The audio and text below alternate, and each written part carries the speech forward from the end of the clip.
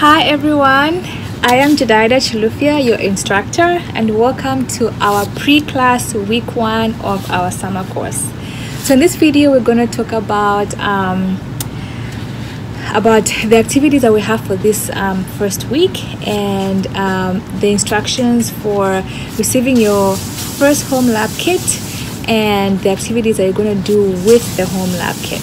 Okay, so by July the 14th, Wednesday, you should have started receiving your first home lab kit, and so I have mine here. We're going to go through what's in here and the activities that we have assigned for this week. Okay, so when you open your home lab kit, you should find a little note from me just about like what the kit is about and general instructions about the home lab kit, and also a list of our different experiments and what you should expect to find in this kit, and those ones should be in bold. Okay, so when you get that note, the first thing you should get is the Ziploc bag, which has gloves. And so gloves are very important to use as a scientist. These are important personal protective equipment, and so whenever you're working with anything, just wear the gloves. So I already have set here, and so the first thing is open the Ziploc bag and get a pair of gloves.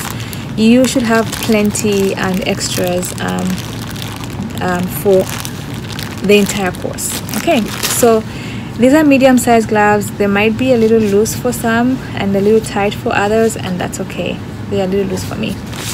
Okay, and the next thing that you're gonna get from there is a sterilizing agent, ethanol or ethyl alcohol. And here we have it in the form of a liquid, but it can also come in a form of wipes, alcohol wipes. And the key is that it has to be 70% for it to be effective as a sterilizing agent, and so you want to use this to sterilize your surface. So whatever bench or table you decide to do your experiments on, just like find a good enough space and where, like, you know, you can put like your device for the Zoom meetings or for your phone, your tablet, your computer in front of you, and have enough space. You want to sterilize that space. So if you have the liquid form, just like open it up a little bit, and that's a little too much. You just want to kind of like have it like spraying. So you spray your area, and then just get like household paper towel from the kitchen, from the bathroom, and just kind of like wipe your area in like one direction. Okay, so it's going that way. Yeah, and once you're done with that, then you can trash that out. Actually before that, the first thing you want to do is you also want to sterilize your hands. So you just put a little spray and then sterilize your gloves, and then you can sterilize your area.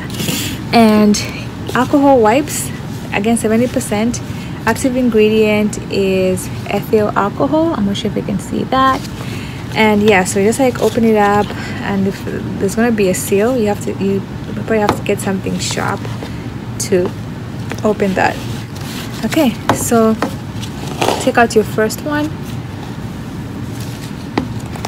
first wipe, cut it off, and see, make sure it's like back there. And the same way you will then like sterilize your gloves,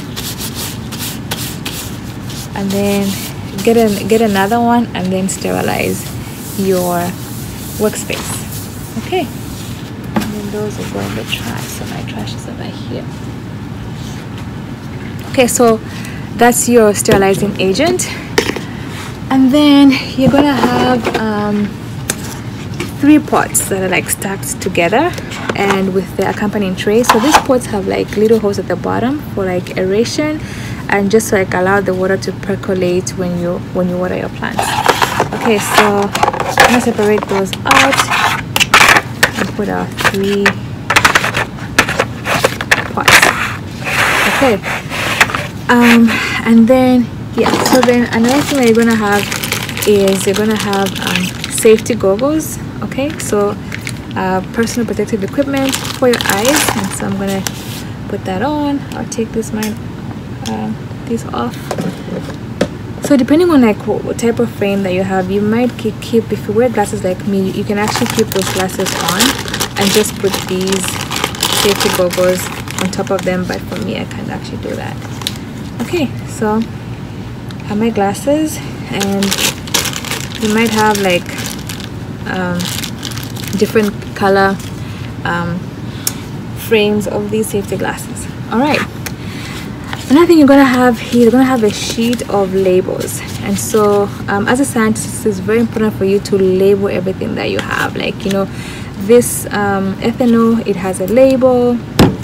The gloves, like, they have a label, and eventually you also have to label your pots. So you have like these sticky strips of labels to use for your experiments. Okay, so you have the labels over there, and you're also going to have a Ziploc bag which has seeds. Okay, legume seeds, and we're going to talk about those in a moment. And then another thing you're going to have is you're going to have a little envelope with a powder, and that's going to it has a label that says commercial inoculant. So commercial inoculant is simply a powder which contains good bacteria that we know that provides nitrogen for legume plants, so the plants can actually grow. Okay, so that's what you have. And the last thing you're going to have in your home lab kit are digging tools.